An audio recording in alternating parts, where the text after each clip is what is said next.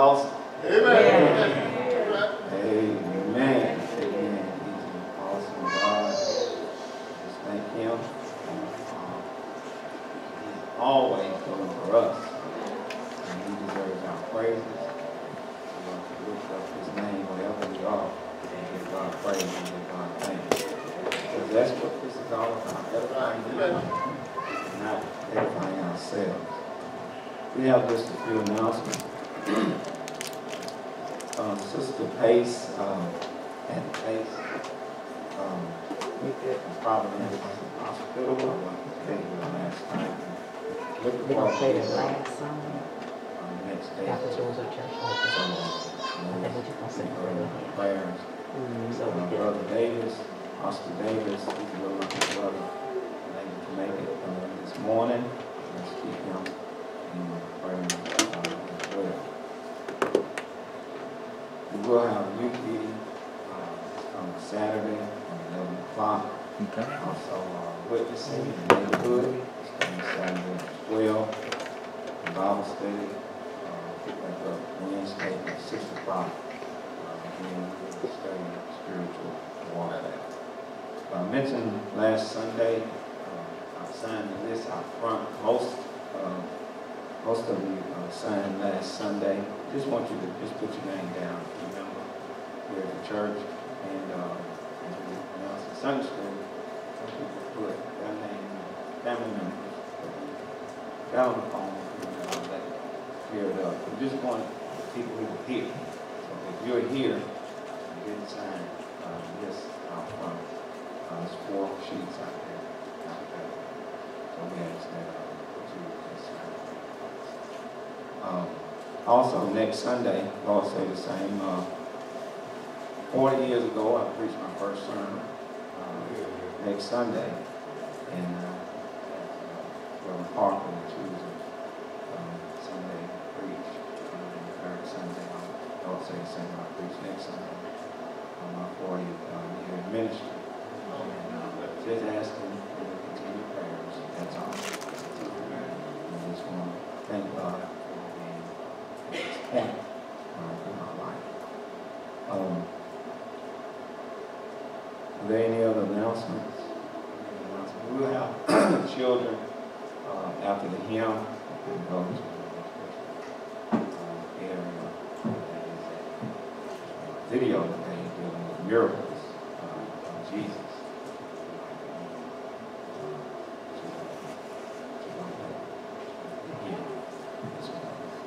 We want to thank Ladies of Praise this morning. Amen. Things have changed, and we've heard a lot of music. My wife and brothers, they saw us and coming back, and we thank God for that. Amen. It seems like it's just a little bit extra when we get back a little bit to choirs and group singing. Amen. Thank you again. At this time, we will Sister Walker to acknowledge our presence. You good? I'm not big. I mean, I mean, your voice carries.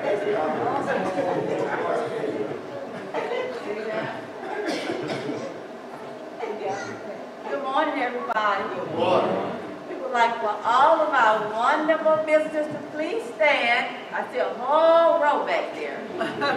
If you don't mind standing, we appreciate it.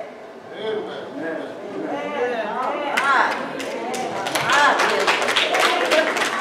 Remain standing, please. Remain standing. Would you do us a favor, just for our sake, because we're kind of nosy? Would you let us know who you are, please? And if you have a church home, tell us what it is. We appreciate the beautiful lady in the back, right there. Yeah, you know. My name is Lisa Powell, and I'm associated with the Lord in Texas. Okay, thank you. Right here. Would you all just give us your name, please? Angela West Street. Thank you. From the Union Baptist in Blacktown, Reverend Tucker. Thank you. As far as listeners, also my grandma Curtis Williams from St. Thank y'all so much for standing. I really appreciate it. And on behalf of our pastor, Reverend Clark, we have Reverend Fells over there, and we have Reverend Parker in our pulpit. But on behalf of all of us at New Hope, we're so glad to have all of you here with us. We want you to always feel free to come to New Hope, because this is a church of love. And we want you to always feel comfortable when you come. We're glad to have you. We pray that you get something out of our message. Please come back and see us again. And thank you all. Amen.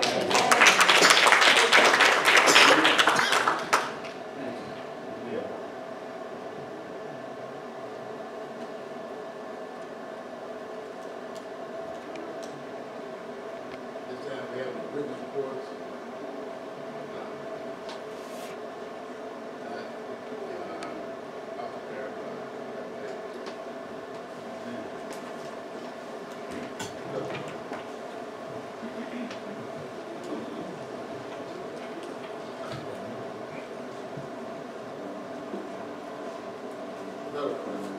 Tell the God we thank you for the day. Thank you for being so good to us, Lord.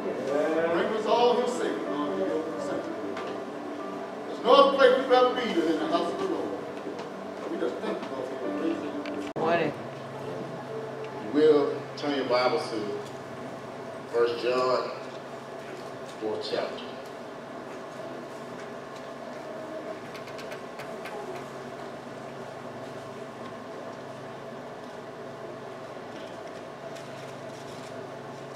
John, 4th chapter.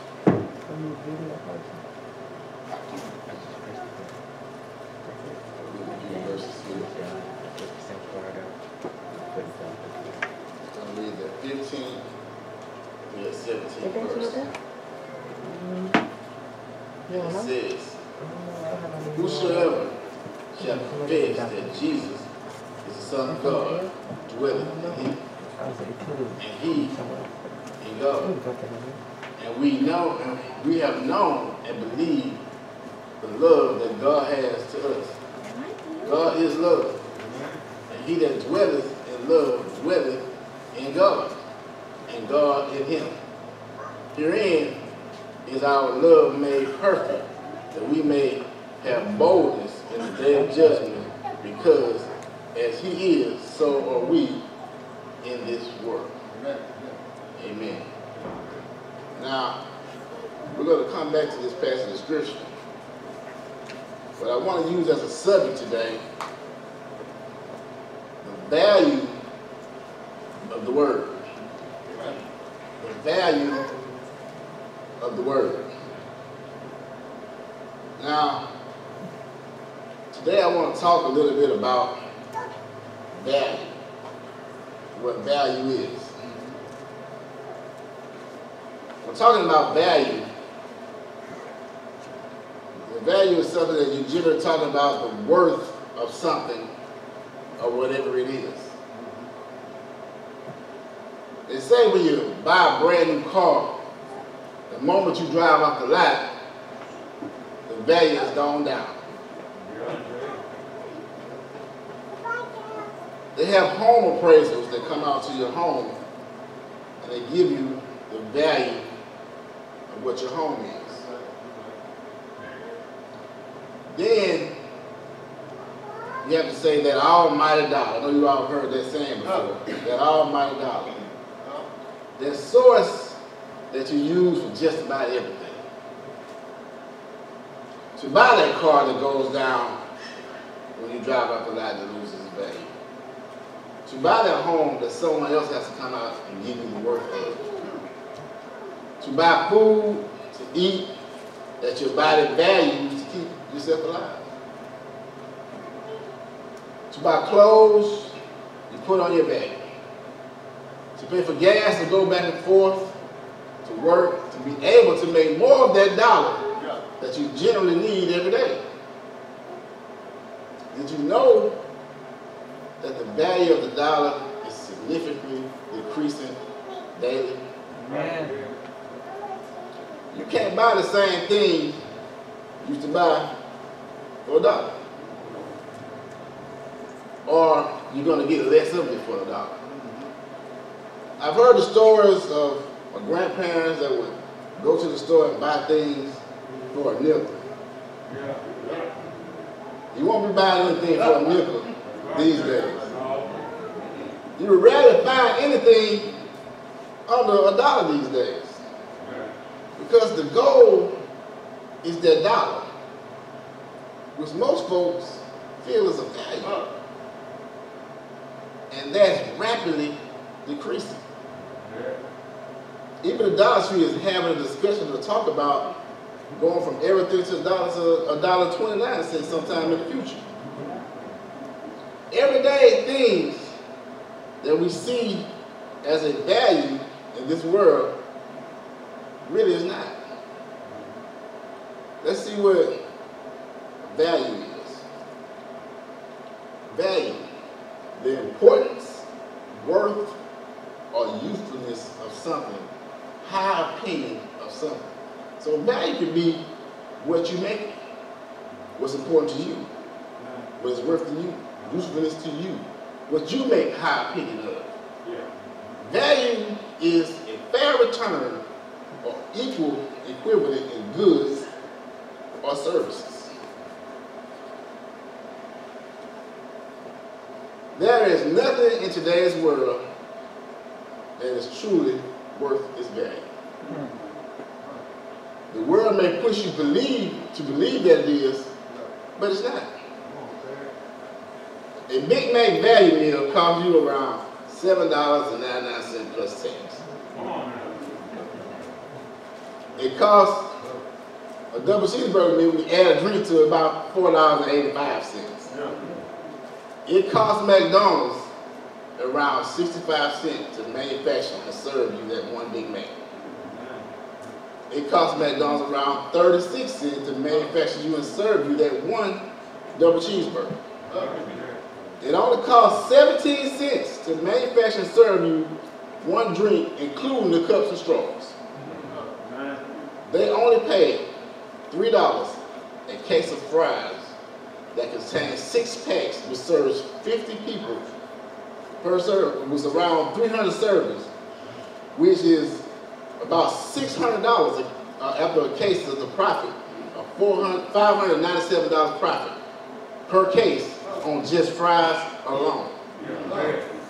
Where can you invest $3 and make a $597 profit? You can't. The world system is designed to keep the up and the down down. The value is for them, not for you. They value that you don't want to go home and cook. They value that you're too busy to go home and cook. Their value is that you not understanding what a value is. Just like the devil does with the Word of God. He values that you don't want to go home and get the Word of God. He values that you're too tired to go home and get the Word of God. He values when you don't understand the value of the Word of God. The devil has the world wrapped around his finger. There is no value for you pertaining to this world. When Jesus came, he didn't come to physically rule as king as most Jews thought. He came to spiritually rule. So our value shouldn't be physically gaining, but spiritually gaining. That's right. Amen. This world has no value for us as Christians. When I think about a value, I always think about getting the better deal. I think about winning. The world ain't looking or designed to give you the better deal. Amen. When you live in a world where you can walk into a corner store and pay almost $4 for a small container of orange juice, which is naturally grown from God's soil, from God's sunlight, and in that same corner store, You can pull your ice cold Bud Light out of the cooler. Right there in the front by the cash register for $1 some change. The true objective is the value there. Which is the better deal? How can something that is healthy for you, with vitamin C, good for your body, cost more than something that is kidney killing, also causing, and mind altering when you consume too many? Amen. What kind of value is that? How does that happen when we live in a governed society that's supposed to be governed in our best interests?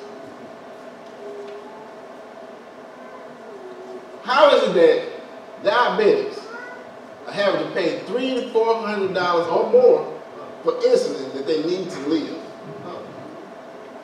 And you can go to get a medical marijuana card that allows you to go buy $20, $30 sack of weed from a licensed dispensary for chronic back pain.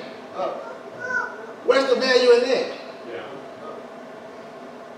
You can't even prove chronic back pain. They actually give cards out because they can't prove chronic back pain. The devil has the world fooled. There's no value in this world for us. Our value is in the Word of God. Amen. And the devil wants to keep you from that. By having you believe that you have value in this world. There is no value in this world for you, nor does the world value you. Amen. If you think America cares about you, you're sadly mistaken. They care more about the economy than about your lives, as you've seen throughout this whole pandemic.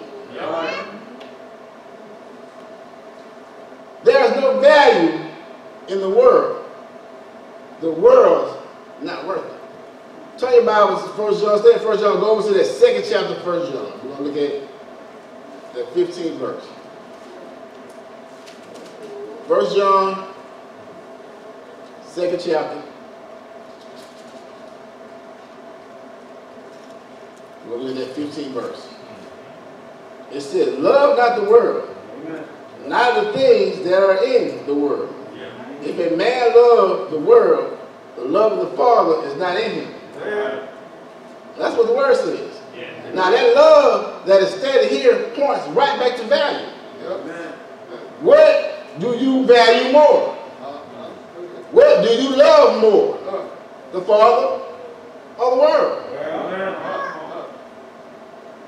Now that 16th verse said, for all that is in the world, the lust of the flesh, the lust of the eyes, the pride of life, is not of the Father, but of the world.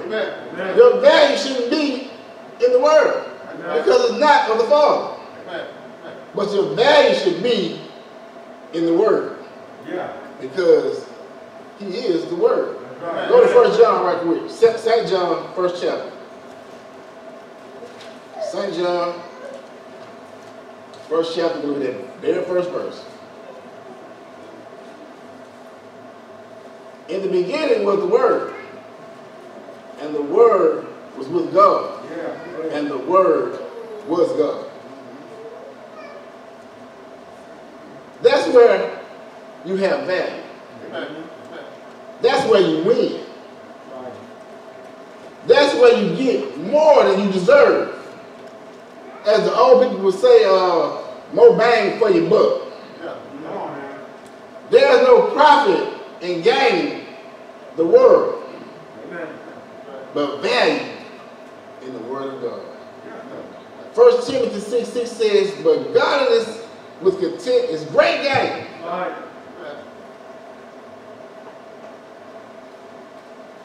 In everything you value, you normally want to gain more of it.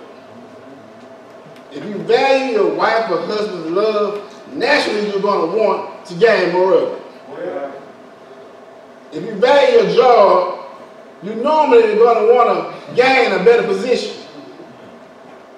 If you value the team you're on, then normally they're going to physically going to want to be better at it. If you value the Word of God, you're going to spiritually want to know more about it. You value your earning from your job to be able to gain things in this life. You should value what you obtain in the Word of God to be able to gain heaven. If you want to gain heaven, you need to take the value of the Word of God. Turn to Matthew's 16th chapter quickly.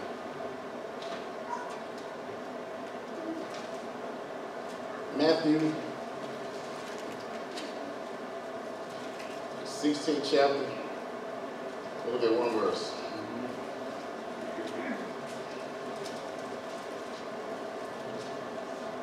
Matthew 16th chapter.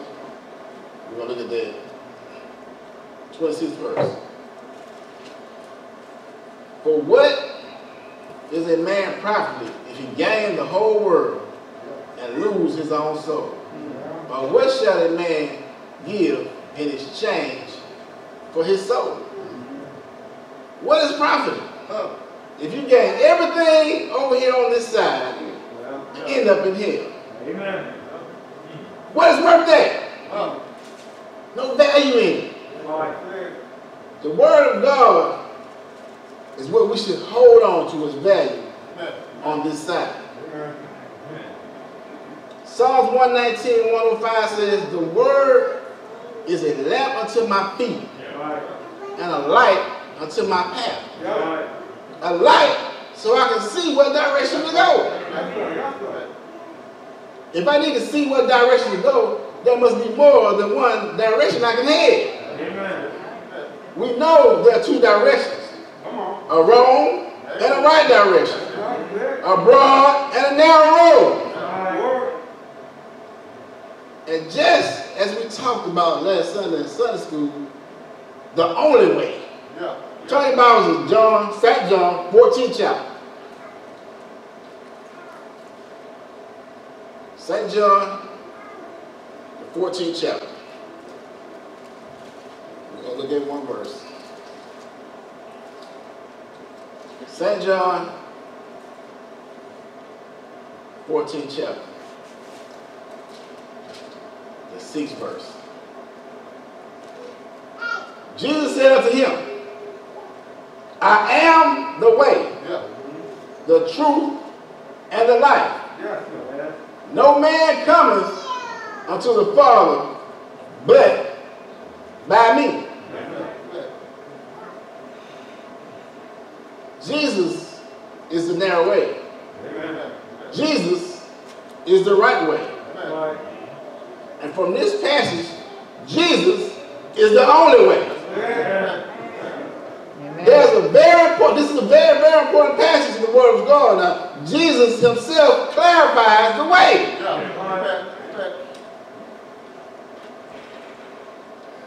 The way not being good, the way not being works, the way not being religious, the way not feeding the poor, the way not following the laws on the Sabbath, the way not traditions, the way not keeping the commandments because you can't, the way is Jesus.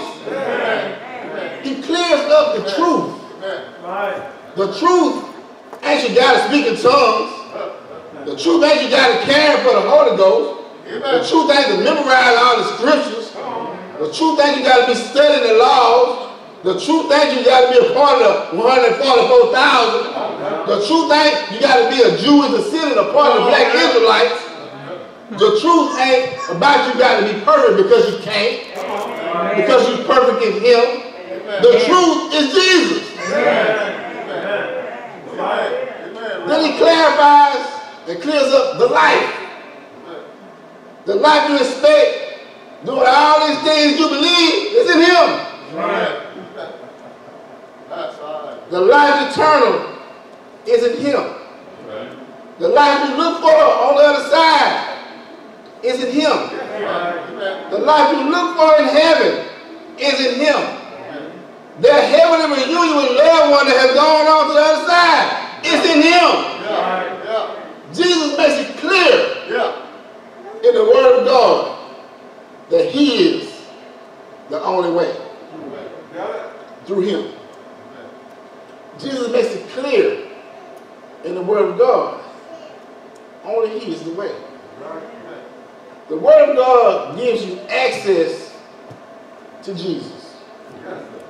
And Jesus is the only access to heaven. The value of the Word of God. Now let's go back to 1 John 4th chapter as we close out. Back to 1 John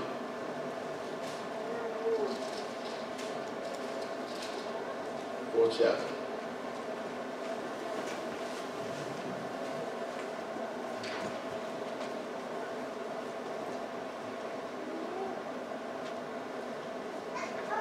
I'm going to read that 15 through 16. Whosoever shall confess that Jesus is the Son of God, God dwelleth in him, and he in God. And we have known and believed that love that God has to us. God is love. The value of the Word of God is love. There's nothing more valuable than that. He gave us his Word because he loved us. He gave us his Son because he loved us. Let's take value in what God has given us and show the world its worth in his Son Jesus' name. The value of the Word is the undeserved love for us by God through Jesus Christ. The 17th verse says, herein is our love made perfect, that we may have boldness in the day of judgment, because as he is, so are we in this world. He shows us love. The world doesn't show love. They teach you in school to be better than your classmates. They teach you on your job to outwork your employees, to be a better worker, to fight for a higher position.